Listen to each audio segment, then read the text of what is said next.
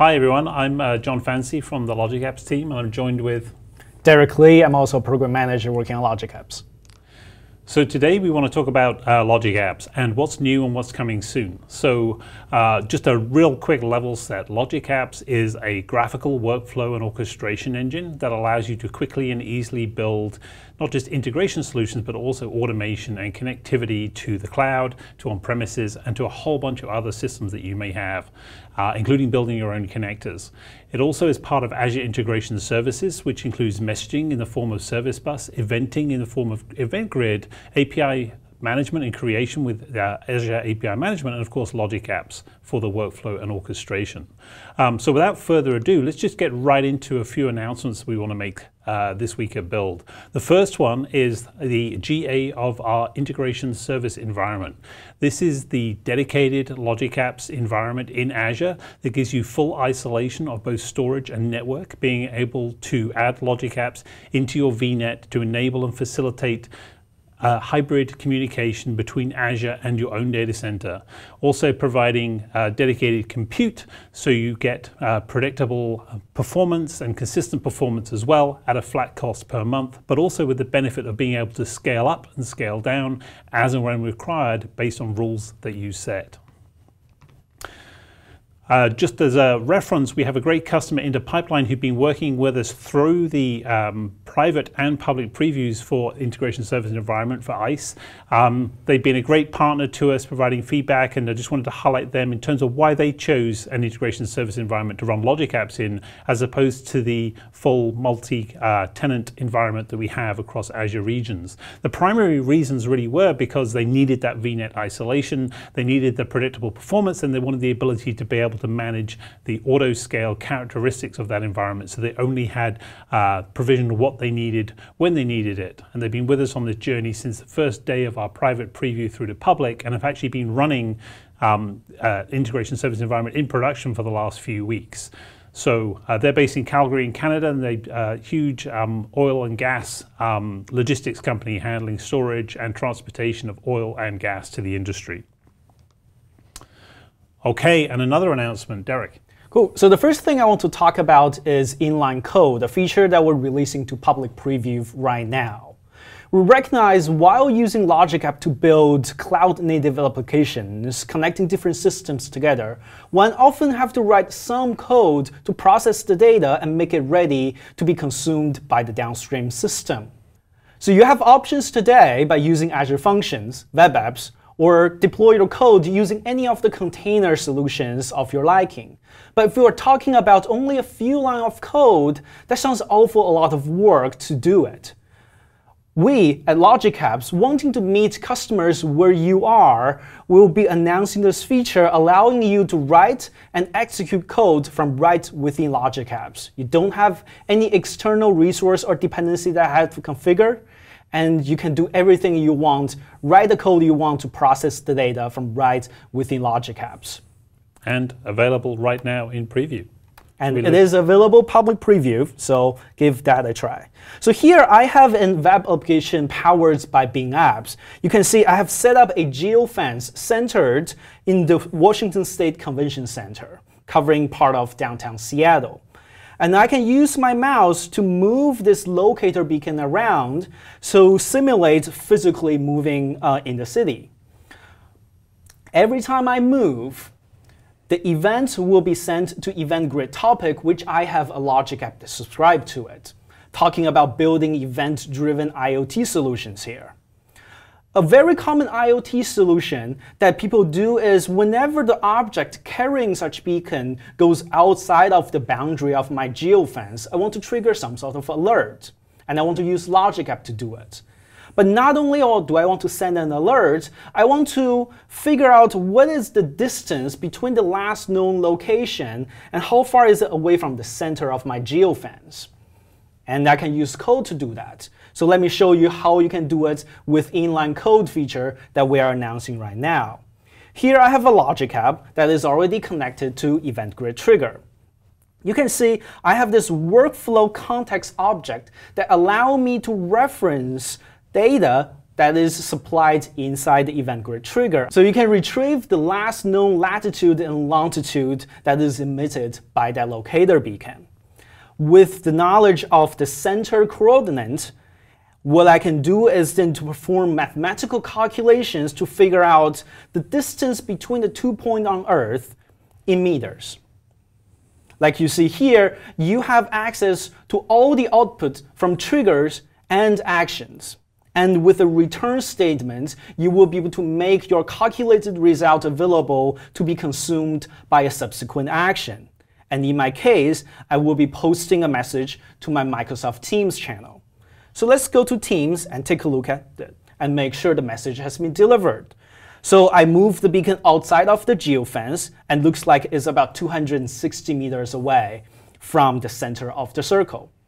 So that is inline code to help you to build logic apps, more powerful logic apps, leveraging the power of JavaScript functionalities that we're announcing right now. Other languages, such as PowerShell and C# will be available soon as well. Like I said, it is available public preview, and please give it a try, and we'd like to hear your feedback. So yeah, as Derek mentioned, please try this out. Go to the link and look at the documentation, and let's move on to the next thing. So the next general availability announcement we're really happy to make today is the SAP connector for S/4HANA and ECC, which has been in preview for the last few months, and it now reaches general availability today for production usage.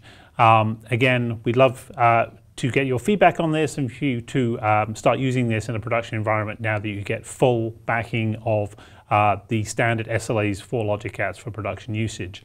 But that's not the end of this, of course. We have more features planned for the SAP connector going forward, and I'll talk about those in a little moment.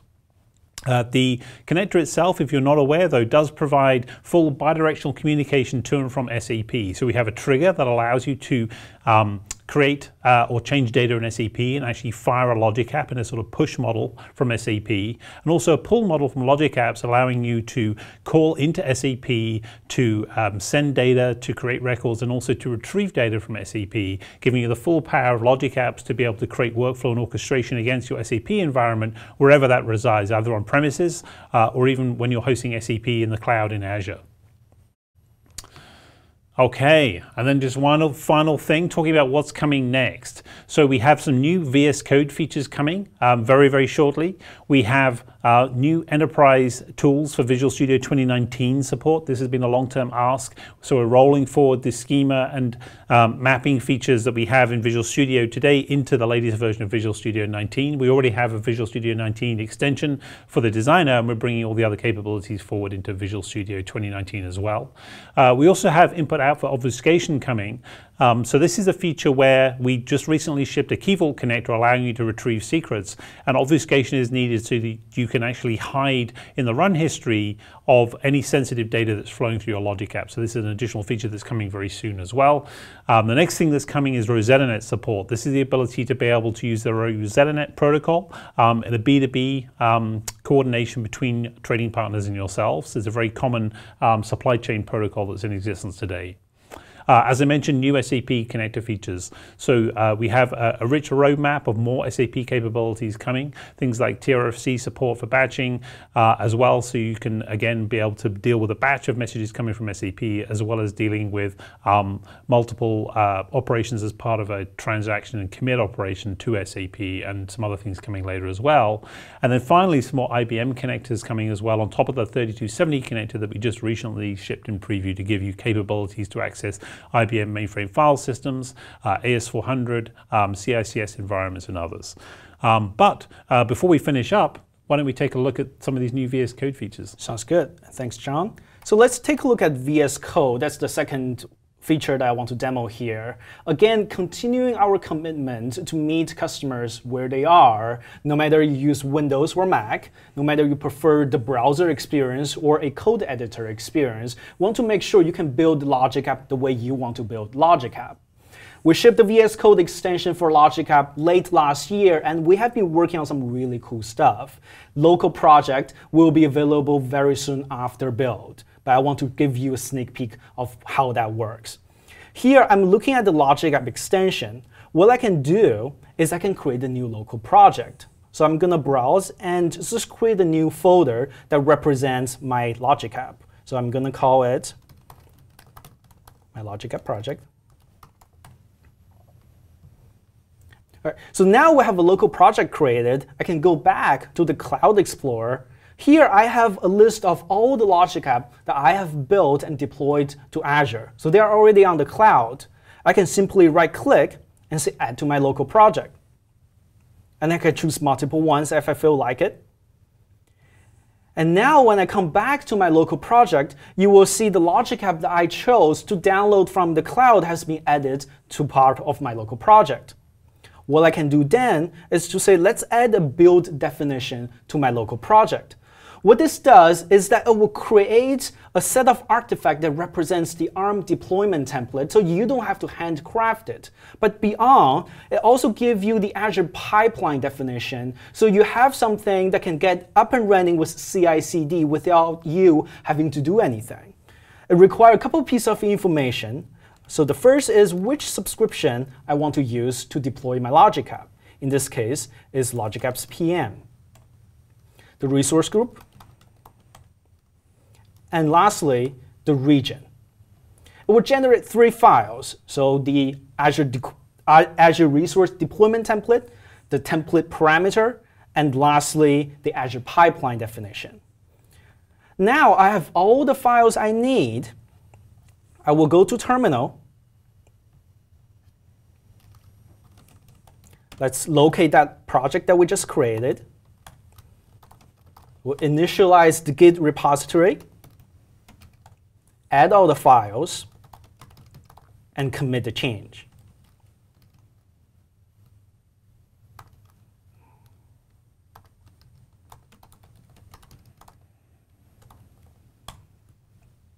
Now we have this local project fully in source control. Let's push that to an Azure DevOps account. I have that already created, and it will simply copy the command that will help me to push my change to the remote repository.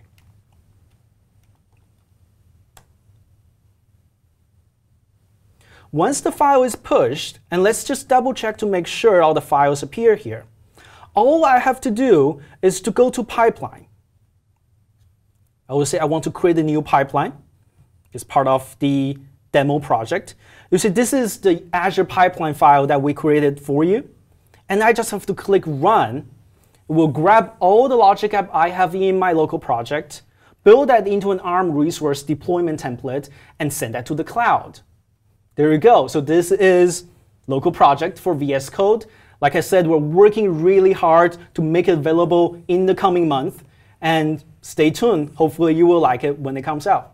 Okay, so that's it from the Logic Apps team. Some great new features, I think, like the GA of the Integration Service Environment, the ISE, the GA of the SAP Connector, a brand new feature in preview, Inline Code, allowing you to write JavaScript as part of your Logic app itself without having to kind of jump around in the portal and create different resources.